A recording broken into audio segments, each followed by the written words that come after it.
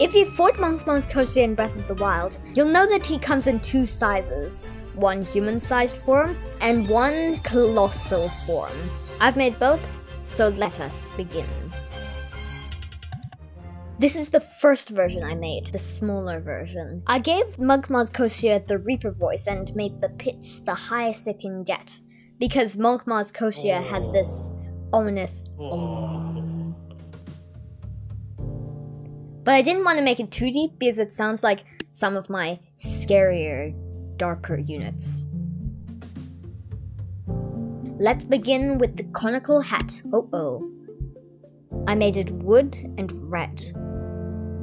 I added the Fantasy Good Gloria to make the small crown under his hat. Most reference images make it so that you can't see it, but in certain ones you can see that he's got a small crown under his hat.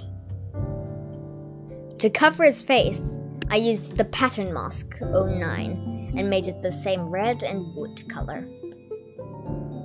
For the skin on his head, I used the Tabji Balaclava 00 and made it grey.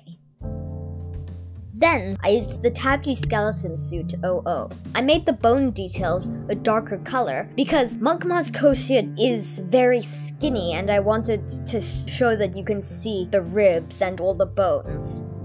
For his necklace, I used the Monk Beaded Necklace 00 and made it gold. For the bangles on his wrists, I used the Roman Armlet 00 and I made them that same gold. For the rope around his pants, I used the Roman Belt 03 and made it red.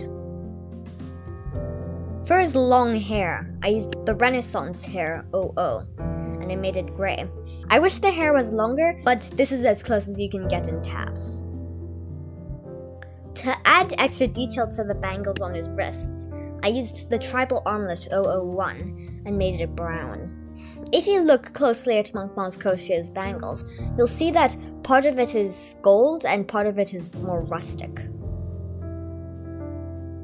And finally, for his pants, I used the Pirate Pants 03 and made them brown. And that's the look.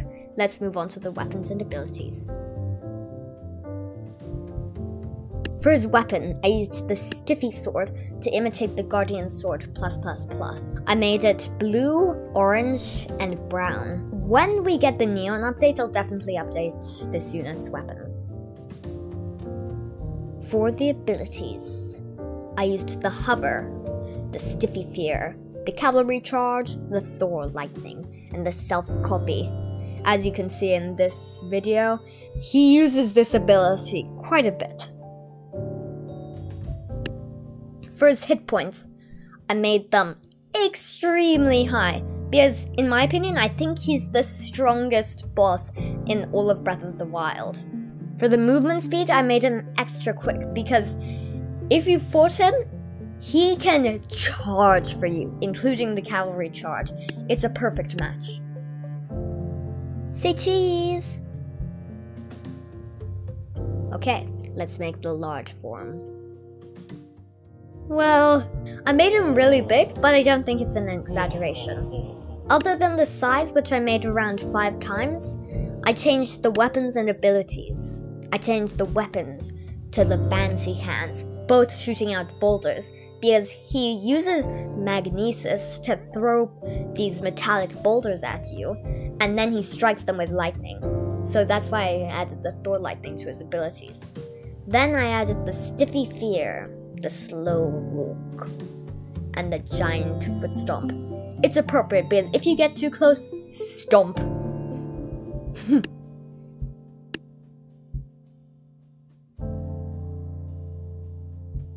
Let's quickly test him out.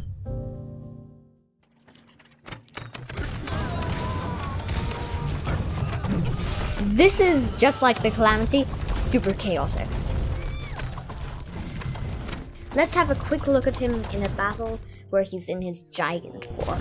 And who else to fight but Link? Link charges onto him, shooting arrows into his back. And a boulder is about to hit him. Monk Maz Koshia is quite big, but I think the scale worked out. Oof, arrows like acupuncture. The Thor lightning hits him. Now, let's see him in his small form. That was so cool how they moved at the same time. It's like they're actually Monk Maz Koshia cloned.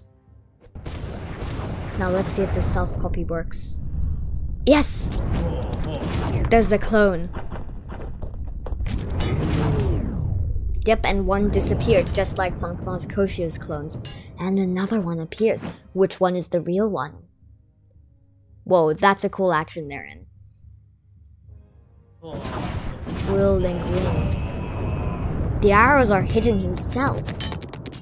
Goodness. I thought Link was supposed to wield the Master Sword, the sword that seals the darkness. Not a training sword. I think I'll have a lot of fun with this unit. That's it from me today. Thanks for watching. Hope you enjoyed the video. This is Savage Lionel, signing out. He's half the size of a divine beast. Sound of bones crushing.